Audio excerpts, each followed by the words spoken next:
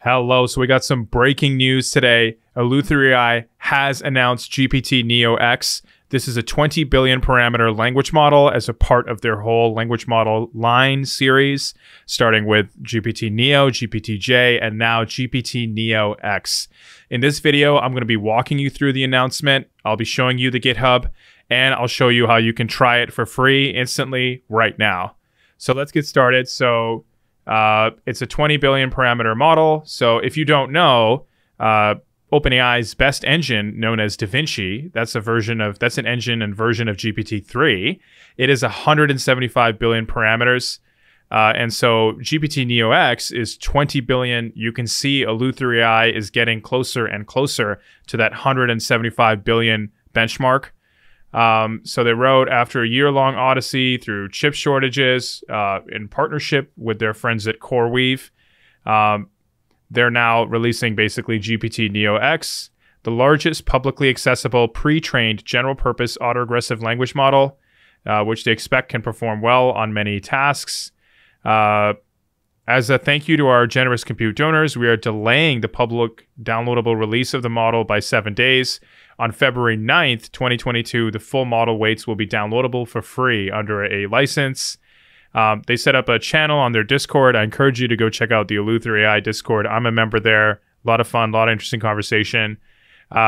Please note, they are very much research artifacts and not recommended for in a production setting. They encourage you to check out their paper as well as their data sheet. And then down here, they have some comparisons. How does, for example, GPT-3 compare to GPT-NeoX-20 billion? And I just want to underscore as well, if you don't know the difference between EleutherAI and OpenAI, EleutherAI is, public, open source. It's a community-led initiative. OpenAI used to be a nonprofit. They're now a commercial entity, although they do have a public altruistic mission. And so, of course, the OpenAI is paid. EleutherAI, you may have to pay. However, there are free resources, and they're, of course, releasing the models as well for free. So, I mean, that's the difference between EleutherAI and OpenAI. And they got some more comparisons below. So I'm going to put the link to this announcement in the YouTube description below. This right here is the GitHub for it. I encourage you to check it out, give it a review, maybe contribute if they're looking for help. Join the Discord and see what areas they're looking for help with. And then finally, I'm going to show you, this is the platform where you can actually try it in a part of the platform called the Playground. This is very similar to OpenAI's Playground, where you can get to try and test out GPT-3 without writing any code and instantly see how it would respond. So I'm going to go ahead and log in. You can see I'm taken to this page. I think I'm going to go ahead and click Playground. This right here is the Playground. So in this box, I'm going to write something. I have different settings on the right, and then the AI will respond. So I'm going to go ahead and write seashells sitting by the, and I'm going to hit talk to me.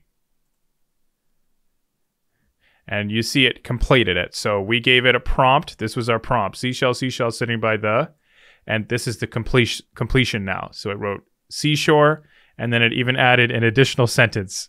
We visited a farmer wharf building recently and took a walk along the shore. If you have, now you notice it cut itself off. On the right, we can adjust the output length, and there's other settings as well, like temperature and sampling and probabilities and stuff, which we could look at, that you can also play around with. So anyways, I encourage you, create a free account on goose.ai.